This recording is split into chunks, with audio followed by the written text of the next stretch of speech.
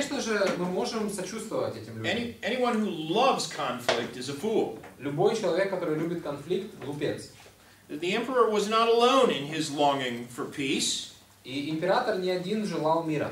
Eusebius, the historian, Евсевий, историк, who was also, by the way, he was a churchman himself. He was bishop of Caesarea. был епископом Кесарии. He wrote this at the outset of the controversy. Написал следующие слова в начале этого конфликта. This is basically a plea to say the point of doctrine that Arius and Alexander are arguing over is a mystery anyway. Он говорит, ну о чем спорить вообще? Это ведь тайна. He said, who knows how the soul is united with the body and how it leaves it? Евсевий, историк, сказал, кто знает, каким образом душа соединяется с телом и каким образом она оставляет его. And yet he says, we venture to inquire into the eternal essence of the Godhead. Он говорит, а вы пытаетесь разобраться в вечной сущности Бога. Christ says, he who believes in me has everlasting life. Христос сказал, верующий в меня имеет вечную жизнь. Not he who knows how Christ is begotten of the Father. Он не сказал, верующий, знающий то, как Христос родился от Отца имеет So you вечную see the жизнь. plea he was making, and I hope you recognize it, the same plea is being made today. Поэтому то, что он говорит, повторяют другие сегодня. He was saying, look, these are difficult doctrinal points. Он говорит, что ну это как бы трудные богословские вещи. Because of their difficulty, he said we shouldn't argue about them. Из-за их трудностей нам не стоит спорить. A much later historian, Edward Gibbon, Еще один историк, Эдвард Гиббон, который жил намного позднее. he wrote The Decline and Fall of the Roman Empire. Он написал «Упадок Римской империи». He said that for him, the credibility of the gospel was destroyed when he studied this episode and saw that Christians were willing to fight so bitterly over doctrine. Он сказал, что для него авторитет христианства был уничтожен, когда он увидел в этом эпизоде с арианством, когда он увидел, как христиане жестоко сражались друг с другом из-за доктрины. Now, let's face it, we minister in an era where lots of people think that same way. И, к сожалению, я думаю, вы согласитесь с тем, что сегодня многие люди думают подобным образом. So that if you think any point of doctrine is worth arguing for, you're perceived as a troublemaker. Они заставляют нас думать, что если мы считаем, что ради какой-то доктрины стоит сражаться, мы просто конфликтные люди. That was the general feeling at the beginning of the 4th century. И это то же самое практически настроение, которое процветало в IV столетии. Christians weren't happy with Alexander because he had excommunicated Arius, and Arius was a very popular man. Христиане, рассердились на Александра, потому что он отлучил Ария, который был очень популярным молодым человеком. And the argument people made was, look, if you want to believe differently, you're free to do that. И что они говорили? Ты хочешь верить в это, верь. But the church needs to keep external organizational unity at all costs. Но в церкви должно быть единство, что бы это ей ни стоило. We shouldn't excommunicate people over doctrinal disagreements. Не нужно исключать кого-то из церкви из-за каких-то споров богословских. That's the setting in which this dispute arose. Это исторический фон. Now, let's talk about the heresy itself. Давайте немного поговорим о самой ереси. And I hope you'll see from this that Arianism needed to be opposed. И я хочу, чтобы мы поняли, насколько важно было противостоять арианству. Arius' error had some things in common with the Gnostic ideas we talked about earlier. Мы уже с вами говорили о гностицизме, и учение Ария было немного похоже на него. The Arians basically said, look, God is too majestic and too exalted to have direct contact with the material world. Гностики говорили о том, что Бог слишком великолепный и удивительный, чтобы иметь прямой контакт с материальным миром. Arius shared that opinion. Арий также думал.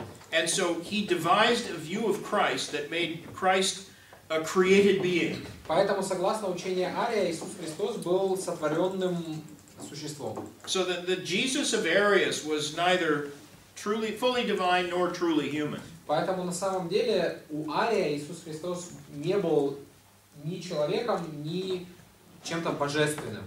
According to Arius, Christ was a kind of demigod. Согласно Ария, Иисус Христос был демибогом. He was the firstborn of all creation. Он был первенцем из всего сотворенного. He was higher than all the Он angels. был выше всех ангелов. He was godlike, Он был богоподобным, but he was a creature nonetheless. но он был творением.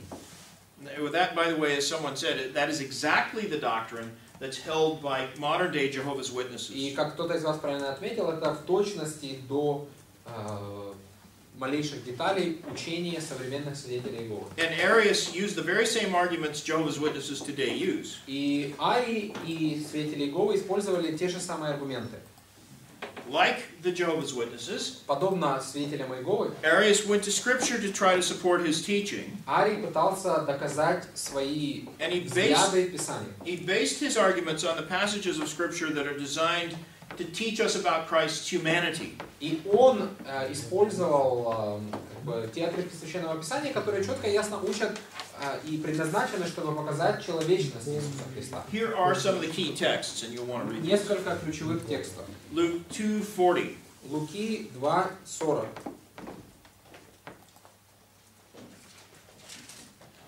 Младенец же возрастал и укреплялся духом, исполняясь премудрости, и благодать Божья была на нем. Luke 2:52. Луки 2:52. Иисус же преуспевал в премудрости и возрасте, и в любви у Бога и человека. John 4:6. Иоанна 4:6.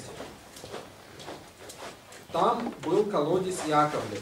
Иисус, утрудившись от пути, сел у колодезя. Было около 6 часа.